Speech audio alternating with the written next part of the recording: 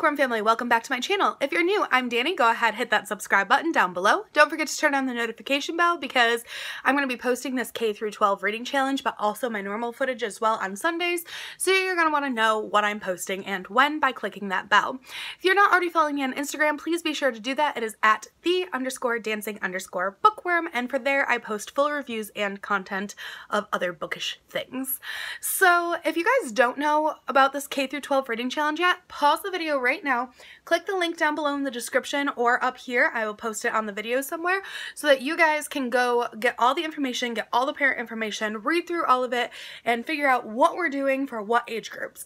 If you have already watched that video, then this is our high school age group, so grades 9 through 12 in the US, and we are going to be reading Far from the Tree by Robin Benway.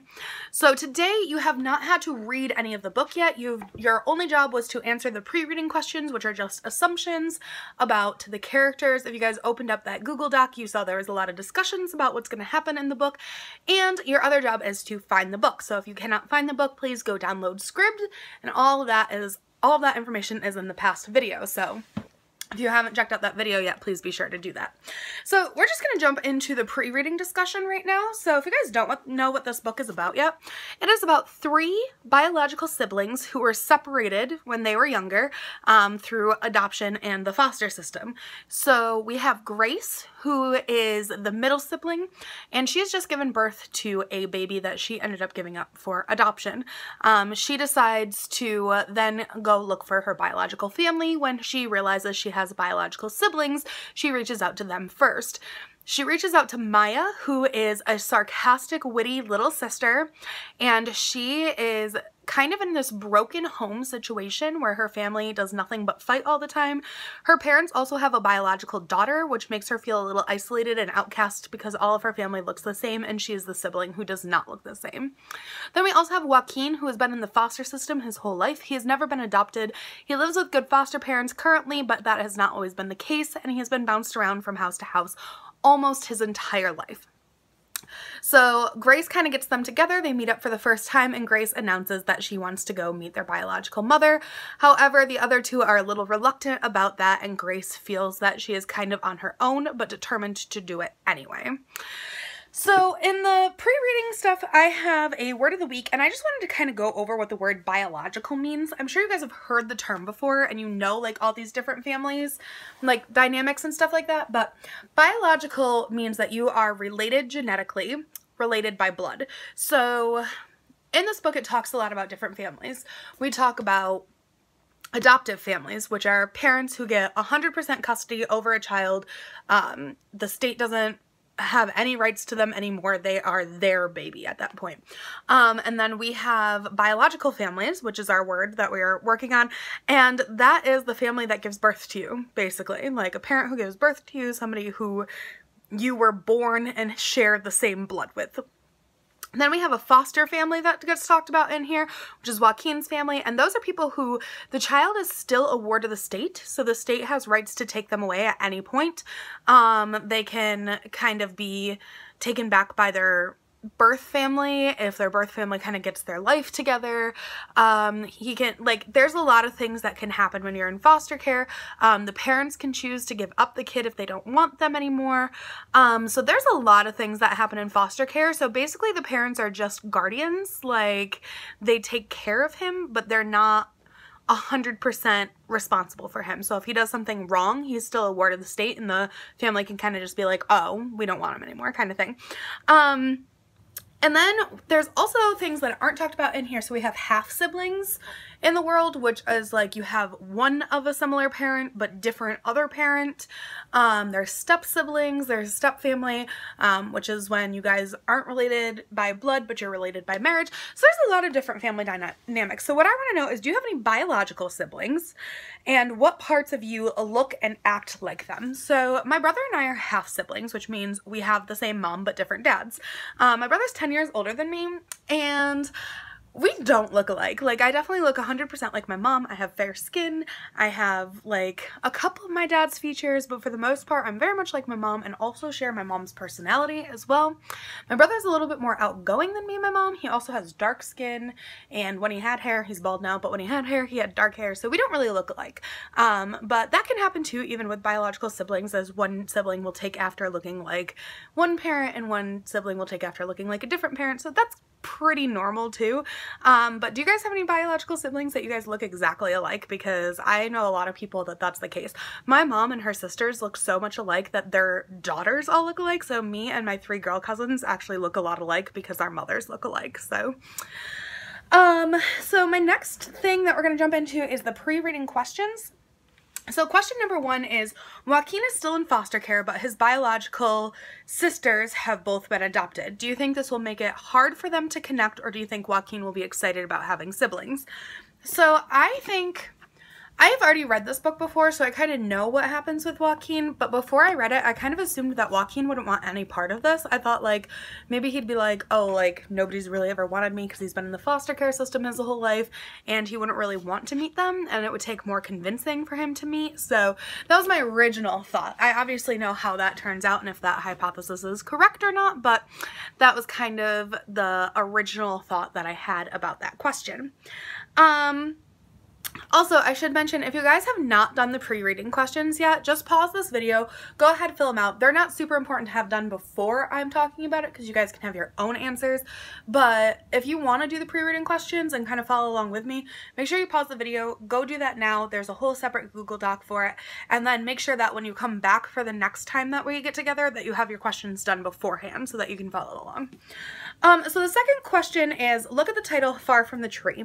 What do you think the title is going to mean for our characters in the plot of the story? What do you think it means in everyday life? So this is kind of open for interpretation. I have 2 versions of this. So Far From the Tree, you hear the phrase a lot, the apple doesn't fall far from the tree. So I'm assuming that that's where Far From the Tree came from, which means that you are a lot like your parents. So if my mom is really rude to somebody and then I'm really rude back, they're going to be like, oh, the apple doesn't fall far from the tree, like you're just like your mom kind of thing. Or even in a positive way, like my mom was like some award-winning scientist and then I became an award-winning scientist, they'd be like, oh, the apple doesn't fall far from the tree. So I look at it like that, but I think that the fact that it doesn't say like the apple doesn't fall far from the tree, it just says far from the tree, is that they don't connect super well with their family tree. So they have all been adopted into different lives and they kind of feel like they are as far and as different from each other as could be possible, and along with that, like as far and as different from their mother. The other thing that I think it could mean is, you think of trees and they're very rooted and sturdy and solid in the ground, and I think what we could get from with Far From the Tree is that these 3 characters have a lot going on in their lives. Their lives are a whirlwind, and I feel like maybe like that far from the tree kind of thing is like they don't have any sturdiness. They're kind of rolling around all over the place, flying in the wind like a leaf, and they're just not in a good place where they're feeling solid and sturdy and rooted. So I think it could be taken as either way. I also think that in everyday life, when we use the phrase far from the tree, obviously I said the apple doesn't fall far from the tree is the most common phrase used, but I think also that it could mean like, you know, like the same thing that I was saying, like if I'm far from the tree, maybe it means that I'm just not in a good place right now, or I'm not kind of following along with my family's wishes and stuff like that. So I think it kind of means the same thing for the book title, but also for what it means in everyday life. But let me know your guys' interpretations and what you guys got from that question. Comment that down below. I'm interested to see what other people thought. So then it says, using mixed media, 2 or more art forms create a family tree. So I mixed drawing and graphics. So I took pictures from the internet and drew and then scanned the drawing in and put the pictures on. so I'm gonna post that here. I don't have a picture of my maternal grandfather, and like, I don't really have pictures of my grandfathers in general, but I don't really know my paternal grandfather because he passed away beforehand, and I didn't really know my maternal grandfather either. So not because he passed away beforehand, but because I just didn't know him. So I kind of just kept it to the grandmas, and then just put in like this little thing for the grandfathers. But yeah, I kind of just mixed a drawing and some pictures, and that's how I made my family tree. So if you guys made a family tree, I want to see it. So, you know, comment it, send it to me, all those good things. I want to see what your family tree looks like. If your parents are cool with it being posted, I want to see what it looks like. So then we're going to discuss, Joaquin still lives in foster care, meaning he hasn't fully been adopted, and at any point he could be given away to a new family. What would you do if at any moment your parents could decide they didn't want you anymore? Discuss with them why they feel you're an important part of their family and how you would react if you couldn't be in their family anymore. Families don't always look the same. If this is a hard topic to discuss with your parents, feel free to talk it out with a friend, a coach, or someone you care about. So basically, being in foster care at any moment in time, I have already said this already in the video, but at any moment in time, somebody could be like, you gotta leave. Like, you can wake up in one house and fall asleep in a different house. That is how fast it happens. You are a constant moving little ping pong ball. So, one of the things, I didn't really discuss this with my mom because I just know why she loves me. But one of the things I would say that my mother kind of notices about me and why she loves me so much is I am a huge help with the kids. So like, I help take care of my nieces and nephew all the time, and if there's like something going wrong, I'm usually the one who's like with my mom. Like, I always say I go with her flow. So my mom is very much like, she likes things a certain way, and I'm kind of more like, okay, whatever. So I just kind of go with my mom's flow. So that is why I think my mom keeps me around, because I am her go with the flow, her buddy, her sanity kind of thing, and all of the craziness that we go through. And what would I do if my family decided they didn't want me anymore? Well, first I'd probably cry, because I love my mom, and I love living here with my brother and sister-in-law and my nieces and nephew and animals and all that stuff. But also I feel like I'm 28, so if my parents, or if my mom was like, we're not gonna let you live here anymore, I'd be like, okay, I'm 28, I'll go get my own place. But I know that's not always the case for you guys, so I want to know your answers. If you feel like this is something you want to share, go ahead, because I'm interested to see what you have to say.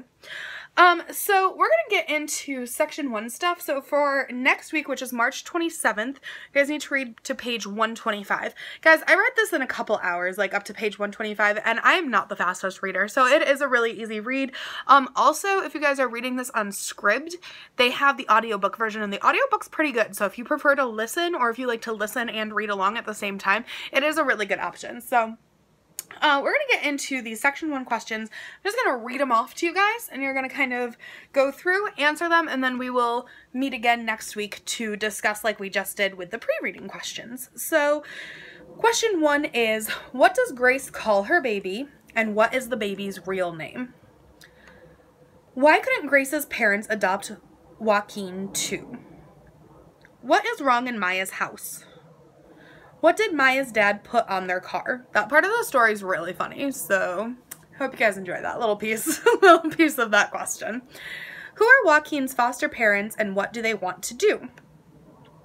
Where would Joaquin go back in time if he could? So that question, it's touched on very briefly in Joaquin's first chapter, but it ends up becoming a very important part of the book, so I want you guys to focus on that, okay? What was Grace's dad's high and low after meeting Maya's family? What did Joaquin, Maya, and Grace do for their first outing?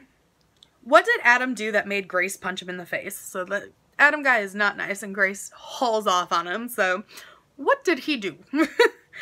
What did Maya find in her mom's closet? Then we have our little activity. So when the siblings meet for the first time, they all react to their nerves in different ways. Grace fidgets and doesn't say much, Maya can't stop talking, and Joaquin just goes with the flow while remaining mostly aloof. What do you do in situations that make you nervous? Which sibling from the story do you most react like?